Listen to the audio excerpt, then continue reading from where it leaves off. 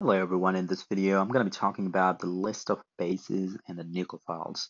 So the most common bases and nucleophiles that you're going to be seeing in sophomore organic chemistry, and how you're going to be differentiating between a strong base, strong nucleophile, or a strong base, weak nucleophiles, and so on. So I'm going to be putting those in the list here. So let's start out with a strong base, a strong nucleophile. So a lot of strong bases are actually going to be acting as your strong nucleophiles. And one big example is an hydroxide, so OH minus. So remember, when I'm writing the OH minus means you could have any metal here. I could have something like NaOH or I could have KOH. And what really matters in these particular cases is your nucleophile, or the base here, is going to be the OH minus. So these OH minuses are going to be the strong bases and also going to be the strong nucleophiles. The other example is your methoxide, so OCH3 minus. So again, I could have sodium methoxide, potassium methoxide. You got to have some sort of metal with it because you're not going to be adding a cation or anion in the solution. So that's also going to be your strong base, strong nuke. And I can have OCH2 CH3, so that's an ethoxide, so that's another one that's going to be commonly seen. The other one that's going to be commonly seen is your alkydes. Basically, I can talk about acetylide. So you have a triple bonded carbon, and that carbon is going to have a negative charge because you have removed the proton from that alkyne. And obviously, it's going to be working only with your terminal alkyne. So that could also act as your strong base and your strong nucleophile. Those are some of the most common strong bases, strong nucleophiles you're going to be seeing when you're taking your organic chemistry course. Let's talk about some strong bases that are actually going to be weak nucleophiles. The first example that comes in our mind is going to be your NaH, or another way of saying an hydride, H minus. And remember, this H minus could be coming from either NaH or KH, or even I can say LiH. So it could be coming from any one of those. So this H minus or hydride doesn't really like to act as a nucleophile. It's going to be acting mostly like a base. The other examples are going to be something like tert butoxide. So I could have a negative charge on the oxygen. So this is so bulky, it doesn't really like to act as a nucleophile unless you're dealing with some sort of metal halides. And then in this particular case, I could have any metal cations, potassium, sodium, or any one of those should be fine. The other typical example is going to be LDA, and I got DBU, I have DBN.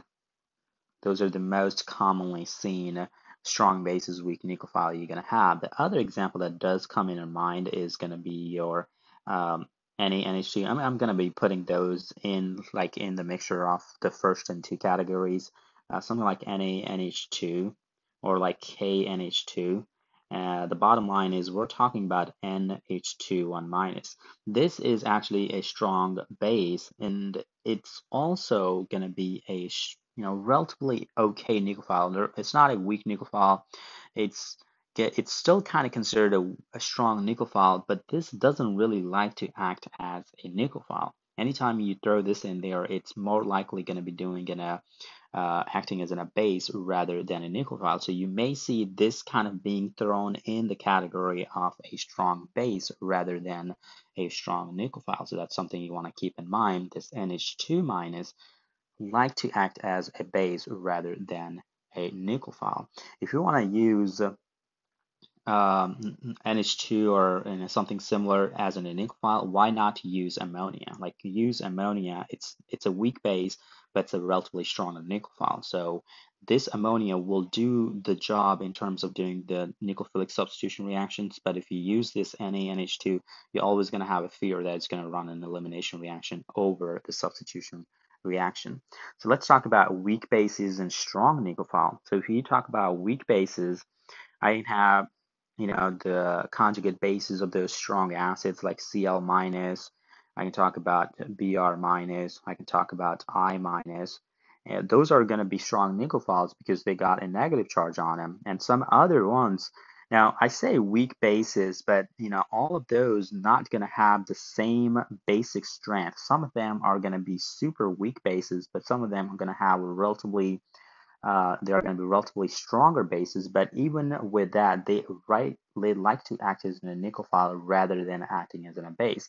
The other examples are like F minus and Cm minus. They're not like super weak bases, but when I'm comparing between them acting as a base or a nucleophile, they rather act as a nucleophile than acting as a base. Other examples are going to be SH minus, that's going to be weak base, strong nucleophile, and some other neutral nucleophiles that's still going to be considered relatively stronger are going to be something like H2S. It's not going to be as strong as SH minus, obviously, but it's still considered relatively stronger nucleophile, and it's going to be it's not really going to be acting as a base in that particular case. The other example I can say um, would be something like NH3. We talked about ammonia, or any sort of amine, basically. All the amines, they like to act as your nucleophile rather than acting as a base when you're doing these nucleophilic substitution or elimination reactions. So like I said, if I want to compare this NH3, like I have written down here, versus NH2, obviously the NH2 has a negative charge in there, so someone might think, okay, yeah, this is going to be a stronger nucleophile. And to some extent, it's probably true, but this NH2 minus like to act more like a base rather than a nucleophile. So anytime you're trying to install an amine group on and trying to do a substitution reaction, you are going to be better off using an ammonia than an NH2 minus in that particular case.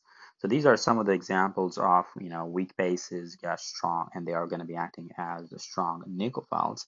And some common examples of weak bases and weak nucleophiles are going to be something like H2O and any alcohol like methanol. I can talk about ethanol.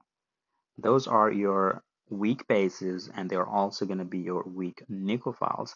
Now the question is, when they're going to be acting as a base and when they're going to be acting as an nucleophile. Sometimes that has to do with the heat.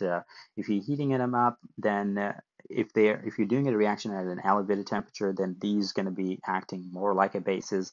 But if you're doing it at room temperature, then they're going to be acting more like a weak nucleophiles or more like a nucleophile. So those are going to be like comparison between the SN1 and the E1 mechanism in that particular case. So these are going to be the most common list of bases and nucleophiles you're going to be seeing in your sophomore organic chemistry course.